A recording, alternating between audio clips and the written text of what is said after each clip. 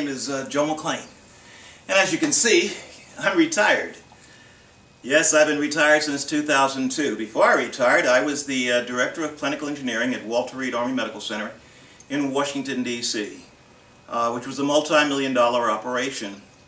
I had over 106 people on my staff at one time, up to 144.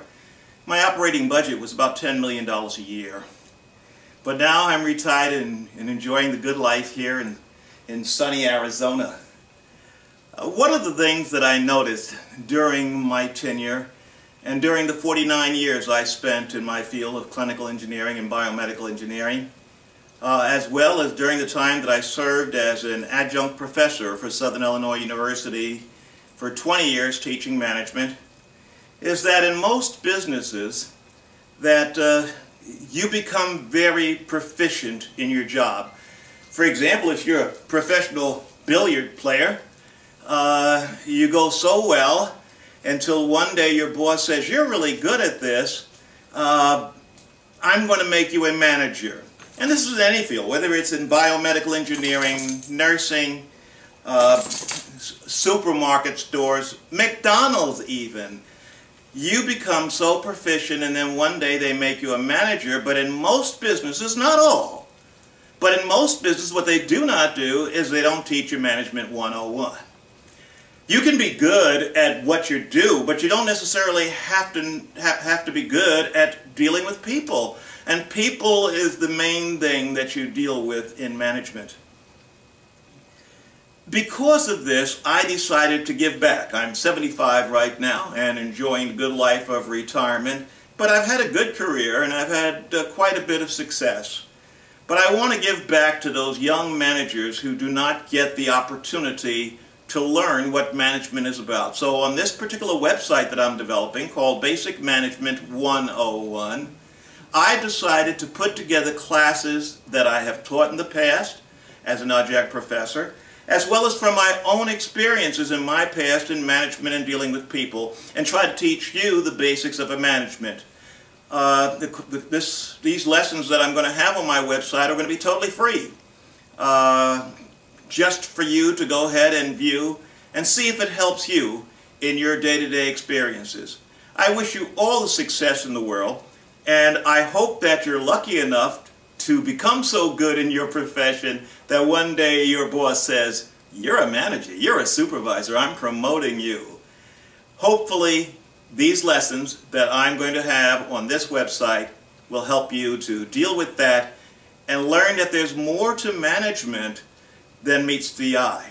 One of the key things that I will end my little introduction with is the fact that the way to become a good supervisor is this, and a good manager, is number one, realize that management just takes common sense, mother wit.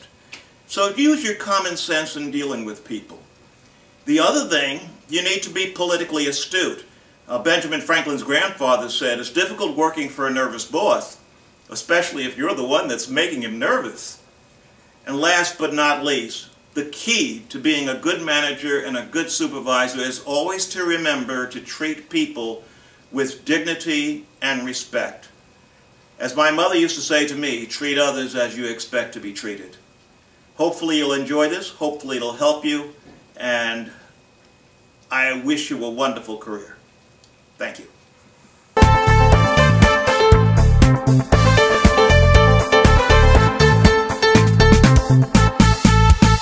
Hi there, this is the first of several lessons that we will be talking about that deals with Basic Management 101. And I think that in order for us to start, we need to start with some fundamentals about management itself. So in this particular lesson, I'm going to be teaching you the definition of management, the four management functions, organizational performance, management types, management skills, what is it like to be a manager, and managing for the future. We'll call this first lesson the nature of management. The definition of management is exactly this. Management is defined as the attainment of organizational goals in an effective and efficient manner through planning, organizing, leading, and controlling organizational resources.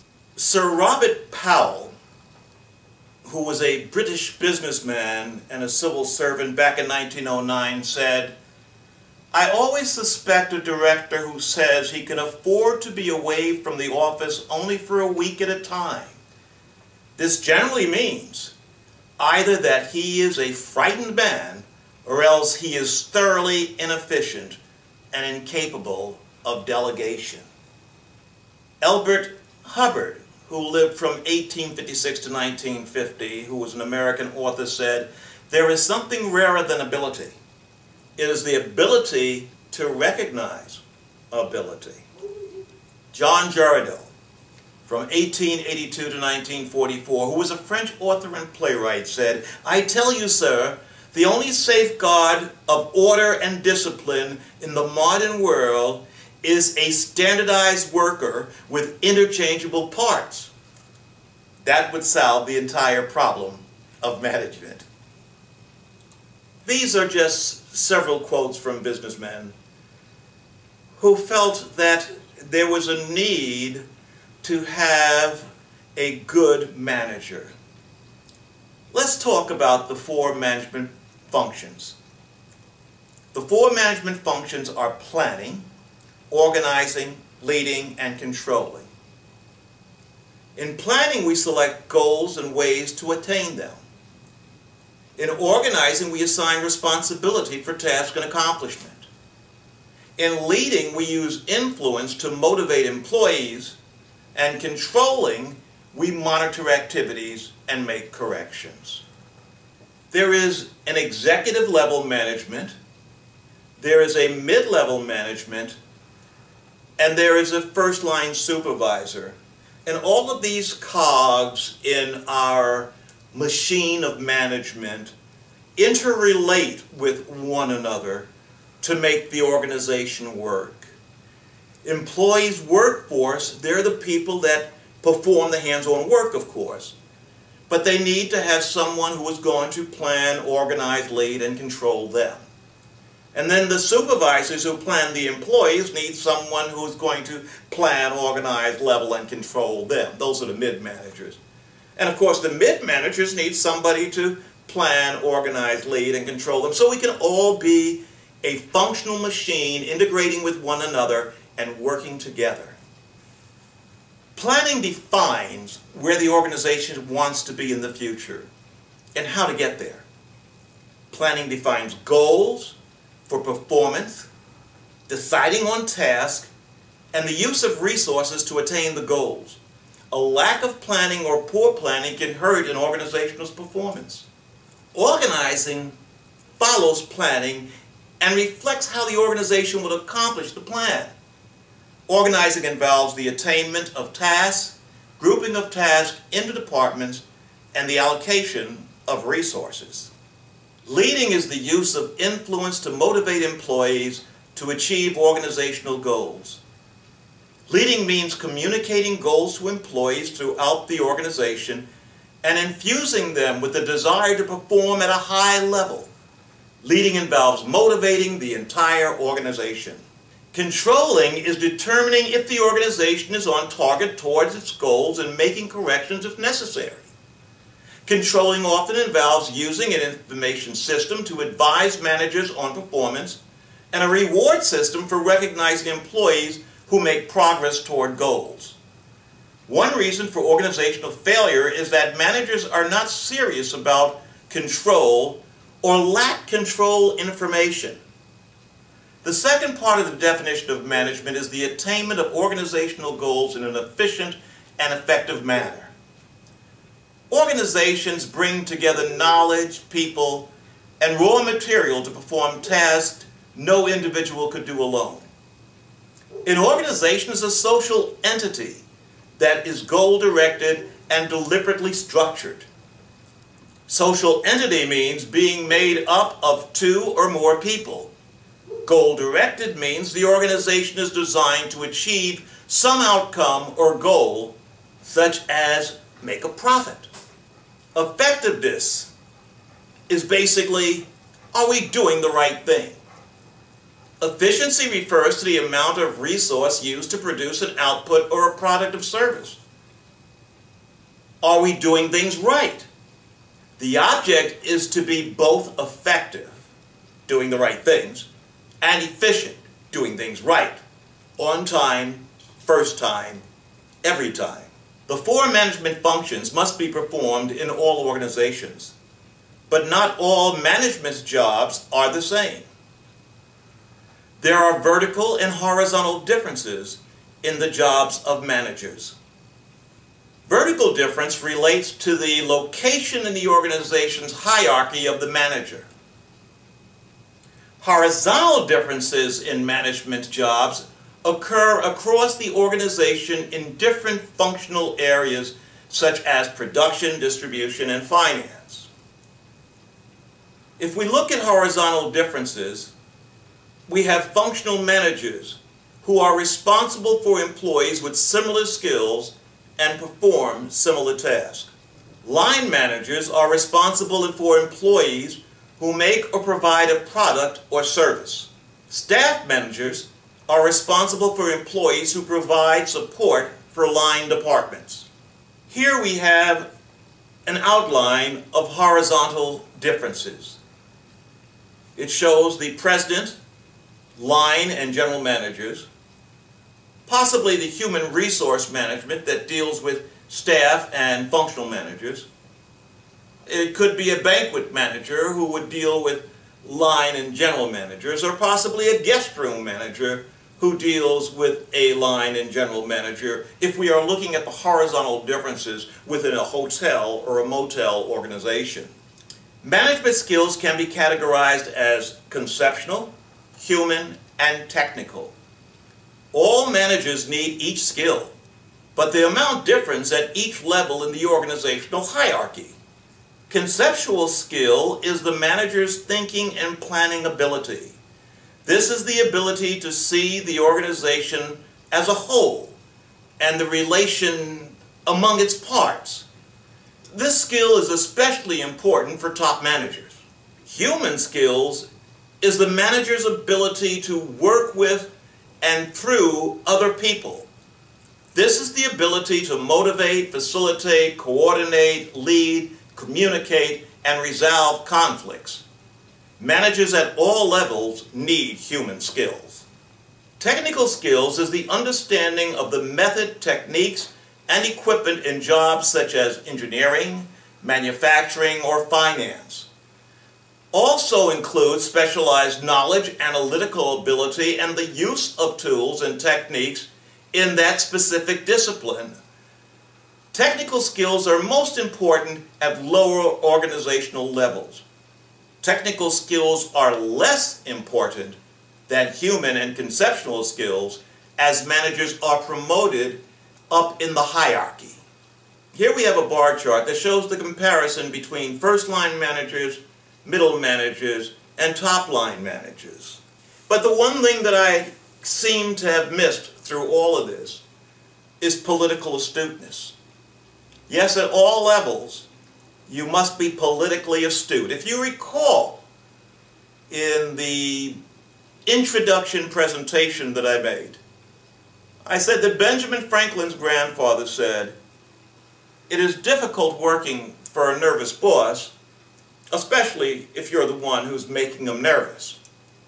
We must always be politically astute. Think of it this way. When we work in an organization, our behavior is being rented for the period of time that we're at work, 8 hours. During that time, our managers or our supervisors or our CEOs are paying us to act a certain way. If we act different than that, we may just get fired. So we always must have some political astuteness. As my mother used to tell me, always put your brain in gear before you engage your mouth. There is a transition that we must go through when we leave the workforce to become part of the management of the workforce. Making the transition from worker to manager requires a shift from reliance on technical skill to human and conceptual skills. This is often difficult, as strong technical skills may have been the basis for the promotion to the supervisory position. If we look at the vertical differences then, we start in an organization as an unskilled worker. We climb that hierarchy and someday become a semi-skilled worker. With the assistance of OJT, on-the-job training, technical school training if required, and other training, be it the formal training in a university, college, or at a trade school, we become a skilled worker. And then we move in towards the managerial progression to become a first-line supervisor, and then a mid-manager, and hopefully, if we're successful, someday we become an executive-level manager. So what is it like to be a manager? Managerial activities are diverse, characterized by variety of fragmentation and brevity. Handling significant problems mixed with trivial events in no predictable sequence. Fast-paced and require a high level to be successful. Management is an art because many skills cannot be learned in a classroom. Studying management helps, but that alone will not make one a successful manager. The human and conceptual skills and roles take practice. Management is also a science that can be learned from teaching and textbooks. A successful manager blends formal learning and practice, which is actually a blend of science and art. A recent study contrasted derailed executives with successful executives. The successful and derailed executives all had excelled in technical skills. The derailed were successful early in their careers, but were fired or forced to retire early. In the derailed executive, major flaws were insensitive to others. Remember, treat everyone with respect and human dignity. Abrasiveness. You do not like to be talked down to, and other people do not like to be talked down to. Always remember that your employees can be equal to you. Aloftness. Never think you're better than anyone else. There's an old saying that says, be nice to the people as you climb the ladder to success. You may need them when you go back down. Arrogance. Never think you're smarter than others. Never be arrogant about your position. It is important to realize that all of us together are smarter than any one of us alone. Inability to take a long-term view of their organization. This can be the difference between success and failure in a manager. This concludes our first lesson. We will start really into the meat of everything very soon. Thank you.